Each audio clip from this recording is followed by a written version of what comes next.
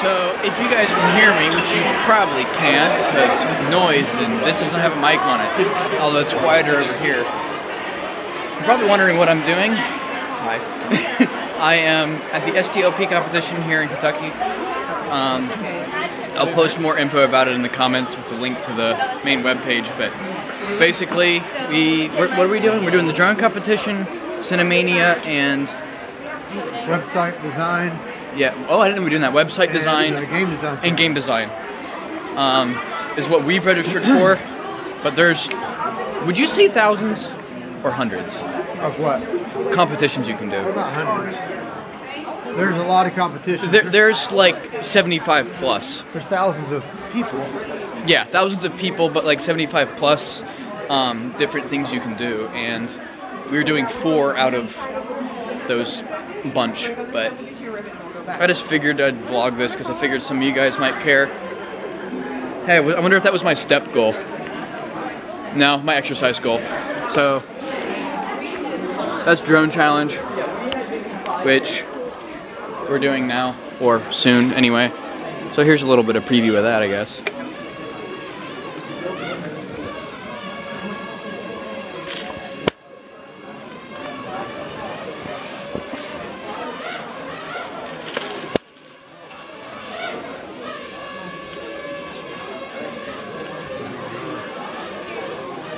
Yeah, that is pretty big.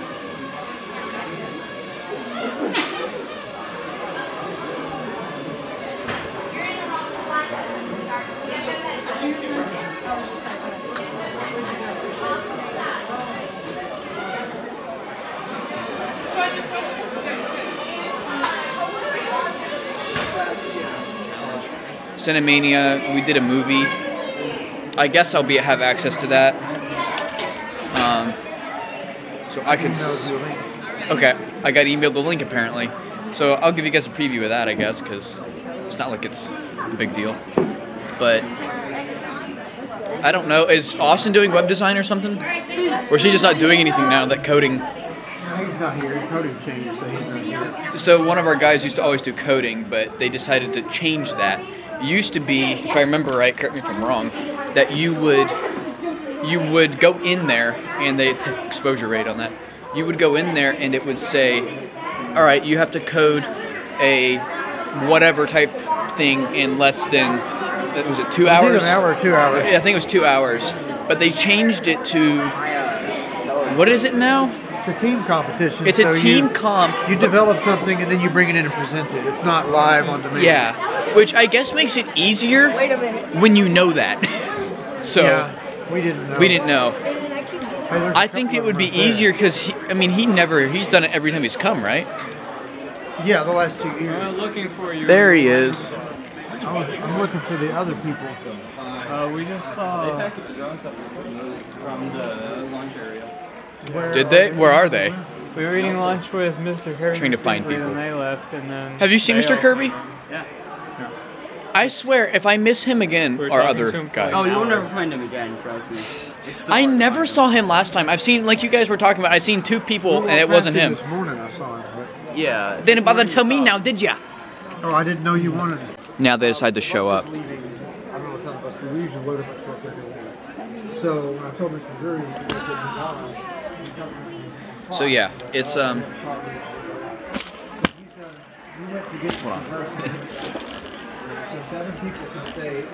I guess that won't work. Yeah, it's a fun time. We might go live in a minute, but yeah, so it's basically just a bunch of competitions. I guess I'll do a quick walk around. I'm gonna do a quick walk around. I'll be back in a minute. But yeah, so we've got there's the web coding thing, but there's all kinds of different challenges. So many different things to do.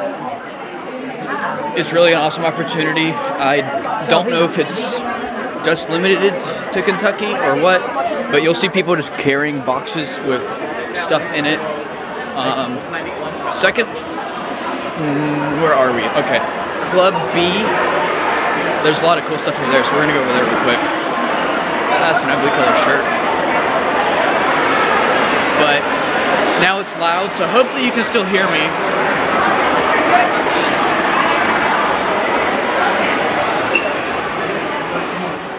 There's all kinds of stuff over here. I don't know what's going on, but geez, I'm sorry.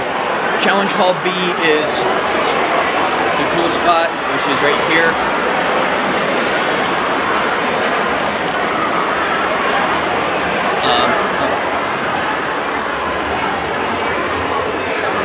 That's smart.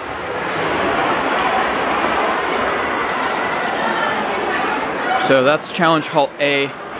That's one of the things we're doing. One of those is we're doing that. Challenge Hall B is where we're currently at. So there's all kinds of robot stuff over here. There's all kinds of robot stuff over here. That would be a cool one to do. Newscast challenge, IoT/smart device, girls who code.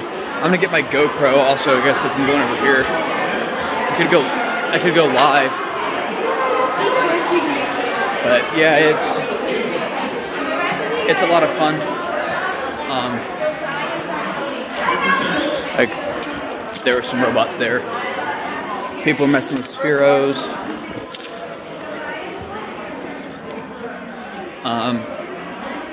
There's Sphero Hero, so see if we can figure out what they're doing in here. So I guess they have little things set up that they have to make a course and go around it or something, because there's like specific rule sets you have to follow and do. Like it would say you have to make a course that includes this, and God, the exposure time includes this, and you have to follow these rules. There's game design challenge. I mean, everything is whatever that is. Everything here is loaded. All the rooms have a, mostly anyway. But I want to get my stuff. Well, not my stuff, but my other camera, my GoPro. It's got stabilization in it, so it won't be as shaky as this feed. Wish I could mount it here, but I don't have a tripod, a 1/4-inch mount, but I guess I should get one. So let's get that. Okay, GoPro secure. So, oh, I guess I can't record with it right now though. GoPro turn off. Because I only have one SD card, like a genius. So that SD card is in this camera. So, oh well. I guess later I'll get some cool footage with that. But right now I like doing this handheld content. Even though I have a long lens on this and my arm is like fully extended. But it's for you guys, so. Here's a little slideshow there of some stuff. A nice TV. Whoop, wrong way. There's the, you guys can pause the video and scan that.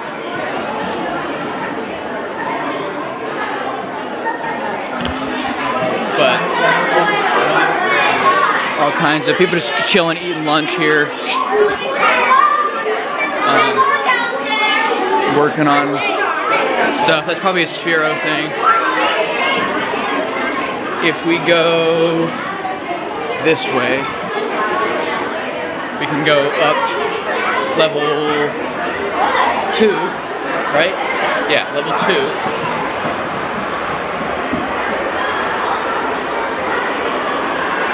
Go up to level 2. There's some stuff up there that's kind of cool. Oh no, we're on level 2 right now. What am I talking about? So, of course, the down escalator works, right? But the up escalator does not. Because it's got to be difficult like that. Because, you know, only the down can work.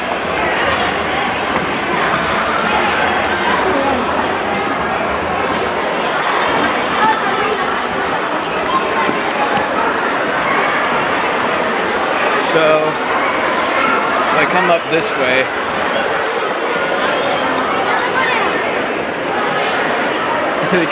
they got one of the mascots here. That's cool.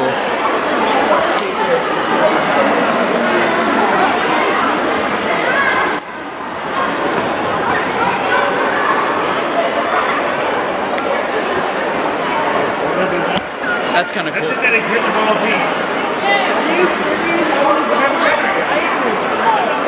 That was cool. Okay. I kind of wish I did, but I would be dead, so. Here's Exhibit Hall B. So here's the projects that people have been doing. So this is Project Central. I haven't been in here yet. I think last year we might have had a project here. Maybe not. I don't remember. I think we may have. So these are all a bunch of project boards. I really want to flip one of those. It'd be fun. Chunk.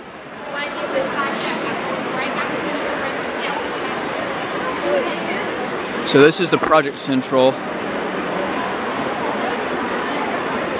So these all get judged by people. Like there's a set of judges. So this is like on cyberbullying. All kinds of stuff on that. They're in a, so this is K through 5. This is K through 5 here.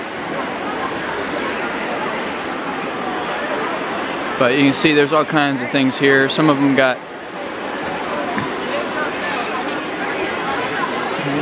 meet the cast, so they're using. There you are. Oh, hey, what's going on, Nathan?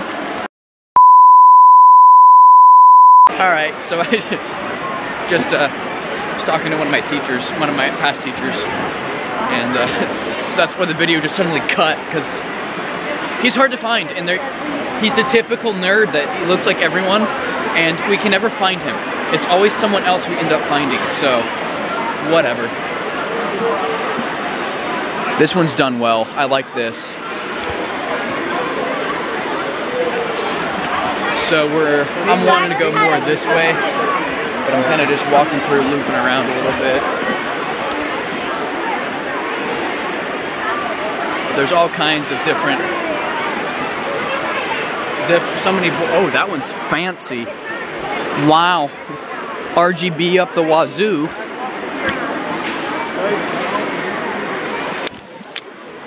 Virtual school tour. So that's how you catch people's eyes if you guys ever want to do someone else like me, but he's got a Rode mic. I'm mad. I got a better camera though, so it's fine. You guys ever do something like this? A bunch of lighting and RGB is what you want to do because it catches people's eyes. STLP video library. Here's something on hydroelectrics. That 3D print took a while. Deforestation.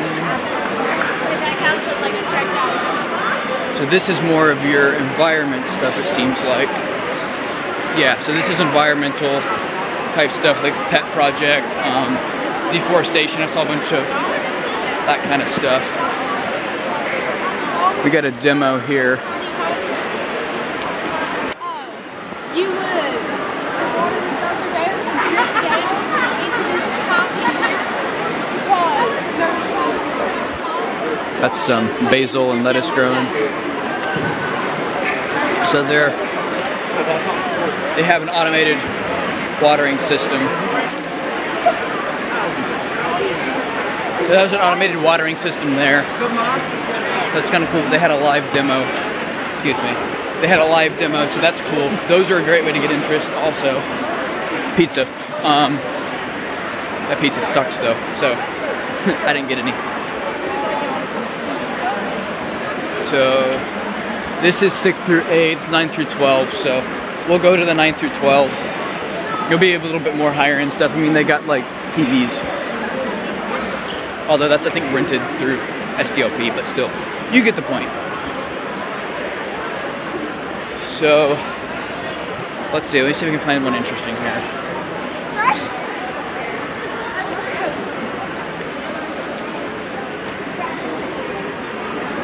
Check out their YouTube, I guess. We've got some rendering, it looks like, going on over here. Motion. That's expensive.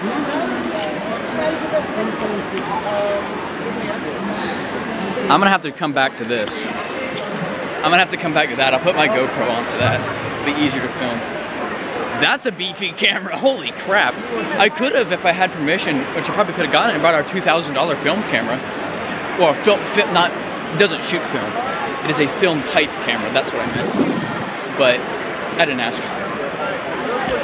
Got VR stuff here. Unveiling Louisville's history. That's cool. So they did a history thing in VR. That's nice. Pathway to success. Button code.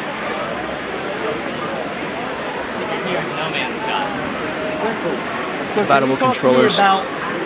That I like. Process, kind of what value it brings to you as a student here at Fayette County. Why something like this is so important for you to be able to do. It was nice to actually build something with my hands. Most stuff that we do at school is literally just online on a computer, writing on a paper like everybody else. This is something original that me and my friends built, and it's very cool to have built something myself and be able to present it to the judges. A couple other things. Do you feel like doing things like this and participating in a state competition like this, do you feel that it really does prepare you for a global society and equip you? Well, certainly. Being able to present to people what you've done is an important life skill. Like in the corporate world, being able to make a presentation, practice it, and convey the correct information is very important. And it's always good to have practice like this. And lastly, can you talk a little bit about the importance of being able to work in a collaborative community? You talked about your friends. Can you talk about just in general with technology? Why is it so important to work with a group of people? Well, with other people, you get extra viewpoints, get more diverse ideas. This would never have happened if it was just me. Like somebody said that we should use a certain type of microcontroller. Somebody did the Google Slides for us. We worked for our teacher. We worked with special ed people to work with what they need. It's just a very nice opportunity to work with other people and so that you get their input. Very cool. Thank you so much. That's perfect. So it may take me just a little bit more time. That's fine. I'm just curious because what I have thought about is that this is, from what I'm understanding, like adaptive accessories, right? It's like adaptive accessories. It's made so people that have hard time using controllers can use controllers. Correct. So people tell me, who don't have any hands, right? Hand amputees. Right. So tell me what made you want to do this as a project for STLP. So we had an original friend all the way back in freshman year of high school. Right. So we had a friend who was the original one who started this project and came up with the idea. And he had a friend who, for lack of better words, had deformed hands. Right. Right. But he loved playing video games and stuff. Video games. But he couldn't. He loved doing that. But he was struggling, right? He was having a hard time. Right. Makes sense. The traditional controller. So we were like, okay, well, he still has feet. So what if... Right. So what if we base the controller off of a template right. that allow us to use our feet for inputs. And so yeah, that's the main idea. That's awesome. So are you using, how does it interface in the computer? Are you using a microcontroller or something? Yeah, so we're using microcontrollers called Makis. Okay, yeah, I've heard of them. They have been used in several things. Yeah. Several various technological... So is it just a micro switch into an input and the Makey translates that into over USB, I would assume? Yes. That's awesome. So it's over 2 USBs. Right. That's what we have set up right here. And each of these, for lack of better words, plates has 4 inputs. Okay. So for example, up, down, left, right. Oh, I didn't know that. I thought they were a fixed input, yeah. So that makes sense. Okay, no. So like that function in and of itself is fixed, but these buttons and these inputs can be mapped for other... Right, that makes sense. Yeah, because I've come in with problems with using like an off-brand keyboard or like my steering wheel, for example. The game's like, that doesn't exist as a button and you have to go remap it because it's not a thing. That is amazing. I like what you guys are doing in the accessibility world, because I know some friends personally that either don't have hands, or like you said, they have a deformality and they can't hold a controller, or they can't press buttons because they have weak hands, etc. So the fact that you guys are, even if you're not mass producing it, you're showing people in almost a weekend you can just do this, and I mean, this is awesome. I like what you guys have done. Good job. Thank you. Recording. All right, let's see if there's anything else interesting here. So, live broadcast. I'm trying to find people that I think you guys would like to see, and that would be talking. Like they have people there. Because a lot of these, what they end up doing is they set them up and it's just a board and they walk away. What is going on over there? Oh, it's a motion platform. I'm getting in that. I am getting in that. There's a line, but I have a GoPro. We're doing that, boys. That'd be awesome, I think. So here's photography. Clearly wouldn't like doing that myself. So, problems. Mini families. Yeah. Perfect points. Sorry, you said that as soon as I was walking off. Perfect points. This is not my camera. I'm getting it rented from a friend. So, let's see. Is there anything else? What the okay. The turret is moving. Bro. The turret is moving. Okay.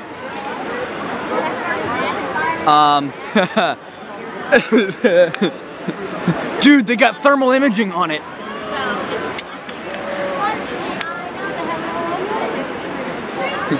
Dude, this thing is huge. The headlight is as big as my hand. It's got the drop points. Hi, you're on YouTube now. It's got the drop points so you can drop it in from a helicopter. That's what these are. That's freaking rad. The tire is almost as tall as me. I don't want to know how much that cost.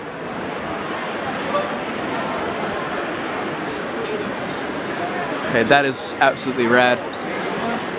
Oh, and they got those sick remote lights that turn too. Those are awesome. There is a line, my friend. Okay, I've got to though. Where does the line end though? Okay, we're doing this. I will wait in line for this. This is cool. Okay. That's kind of scared me though. It's a motion plat. All right. I'm gonna put this camera down. I'll be back. All right. So we are now. Hold on. Okay. So let's restart that. We are now on our way out. Got the group of kids who stayed, but we're now on our way out the doors. Until next time we're up, I guess. But too far in. But yeah, so you guys got a little bit of content shown, I guess you could say. But we are leaving. I don't know, fly down these steps. This time I don't get to be on a bus, which is nice. We get to get in our... What car did we bring? Traverse. The Traverse, yeah, okay. So that's nice. Let's see how quick it takes us to get run over.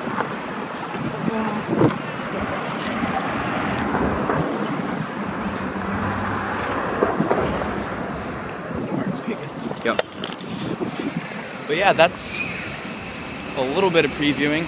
This is going to be one heck of an edit, but whatever. Maybe I'll get smart and put this in DaVinci Resolve and